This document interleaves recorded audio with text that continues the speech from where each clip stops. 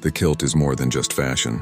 It originated from the battle attire of ancient Celtic warriors. Born in the 16th century Scottish Highlands, it was initially a long piece of cloth belted around the waist for swift movement in battle. The kilt is famous for its tartan patterns, representing the identity and pride of Scottish clans. After the Jacobite uprising in the 18th century, the British government banned the wearing of kilts in the Scottish Highlands. This attempt to suppress Scottish culture backfired, and the kilt became a symbol of resistance and freedom. After the ban was lifted in 1782, the kilt became a national symbol of Scotland. Today, the kilt is a staple garment in weddings, festivals, and formal events, and it also makes a presence at events celebrating Scottish culture worldwide. The kilt represents the identity and cultural heritage of Scotland, transcending time and becoming a symbol that embodies the Scottish soul.